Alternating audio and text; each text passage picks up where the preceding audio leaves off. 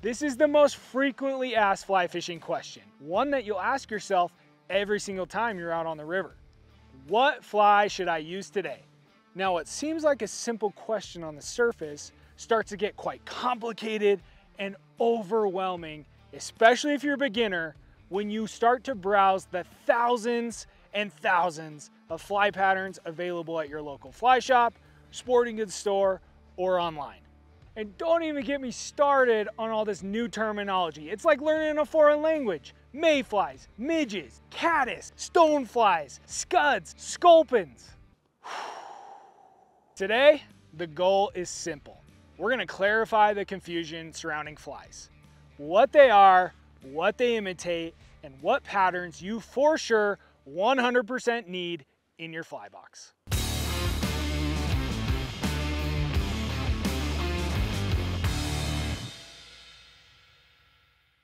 In order to feel confident out on the water and start catching some fish, we need to be familiar with what we like to call the ABCs of fly fishing flies. Once we've laid that foundation, we can start talking about specific fly patterns. The A in our ABCs is bug types and food sources. In fly fishing, we're imitating naturally occurring food sources with an artificial fly. Flies are hand-tied using materials like feathers, hair, foam, and other natural or synthetic materials. They have no scent or taste. This ain't no magic rainbow power bait or a live worm that just seems to attract fish from a mile away. And so our job as fly anglers while we're out on the water is to identify a food source, tie on a fly that looks like that food source, and then make it act like that food source, with the goal of tricking a hungry fish. So what do fish eat? For the purposes of this video, we're mainly gonna focus on trout, but the same principles apply no matter what type of fish you're going after. The majority of a trout's diet consists of aquatic insects, with the four main types being mayflies, caddis, stoneflies, and midges. Now, we could spend a ton of time diving really deep into this subject. In fact, in the future, we're gonna have an entire masterclass dedicated to bugs and fly selection, so stay tuned for that. But when we talk about aquatic insects, no matter the species, their life cycles are quite similar. Yes, the stages and the names and the timing, it's all different, but the general overall trend is the same. These bugs start off living at the bottom of the river. When they decide to move out of mom and dad's basement and become full-fledged adults and take on the world, they make their way to the water surface and then hatch into an adult. Those adults will then do their thing to make new baby bugs, lay their eggs, then die. And the circle of life continues. If you've ever heard an experienced angler tell you that there's a hatch going on, this is what they're referring to. But aquatic insects aren't the only thing trout eat. You've got bugs like grasshoppers, beetles, ants that grow up on land, then get blown into the water and chomped by a fish. These are referred to as terrestrials. You've also got freshwater crustaceans like scuds and sow bugs, and then you've got other smaller fish, crayfish, leeches, and more. Now that we're more familiar with the different bug types and food sources, it's time to move on to the B of our ABCs, which is fly types. Like I said at the beginning of the video, in fly fishing, we're imitating naturally occurring food sources with an artificial fly. If we go back to our food sources, you'll notice that some are below the water surface, some are close to the top, and some are actually riding on top of the water. And so to cover all of our bases, we've got 4 different types of flies. For those bugs and food sources below the water surface, we'll use nymphs and streamers. Nymphs imitate bugs in the larval or nymphal stages, the baby bugs. And streamers imitate bigger meals like other fish, leeches, and crayfish. A lot of these patterns will either have a tungsten or a brass bead and maybe even some heavy wire attached to the fly, which will cause it to sink faster and get it down to where those food sources and fish are hanging out.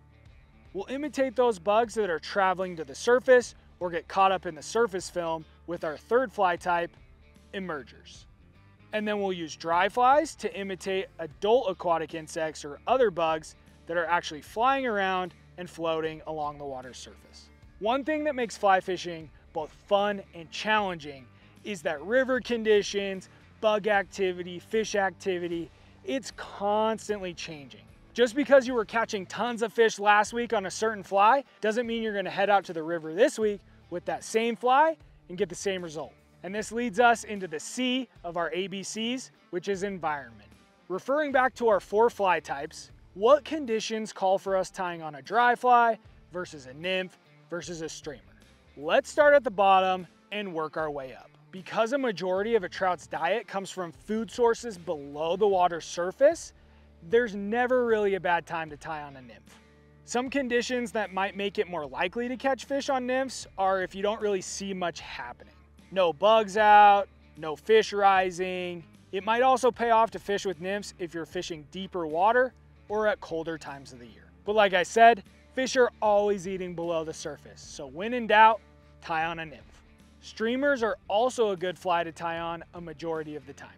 Fish are always on the prowl for bigger sources of protein, so a streamer might just be the ticket, especially if you're trying to catch a big fish. It's also a good idea to tie on a streamer in low light, murky water, high water, or colder water conditions. Working our way up the water column, what about dry flies and emergers? These flies seem to work best when there's bugs actively hatching or falling into the water. This is usually during the spring and summer months when bug activity is at its peak. Before determining if we should go with a fully blown dry fly or an emerger, we need to briefly cover rise forms. Remember those baby bugs that are traveling from the bottom of the river and emerging into adults at the surface?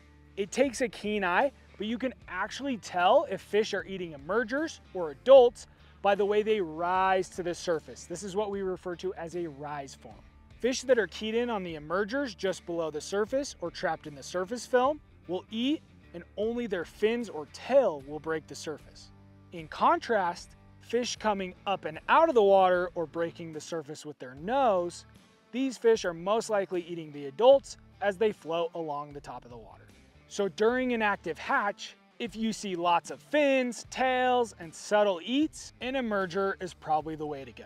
If you see splashy, aggressive takes with noses breaking the surface and fish flying through the air, it's time for a dry fly.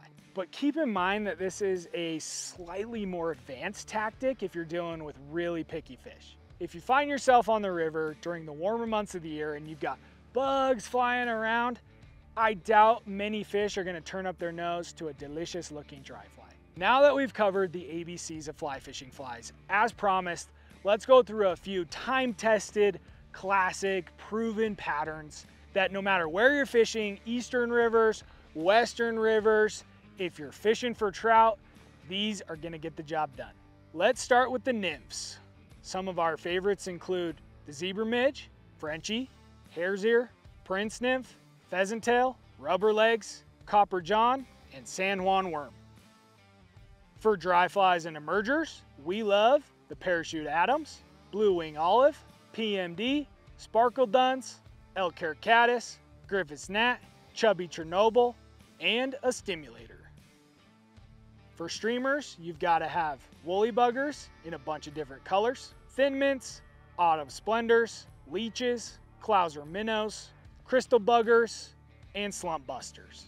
And if you haven't seen them already, we've tried to make it really easy for everyone. So we've put together a bunch of different fly collections that cover all the major bug types, food sources, and fly types. Our hope is that you can spend less time worrying about if you have the right flies and more time out on the water trying to figure out which one the fish want to eat. I'll throw a link in the description if you want to check those out. All right, we've got a solid understanding of what flies imitate and their different types. But what if there was some kind of formula, some way that you could analyze your surroundings and figure out how to pick the right fly every single time you went to the river? That's exactly what we're gonna cover in the next video. We're talking all about how to pick the right fly.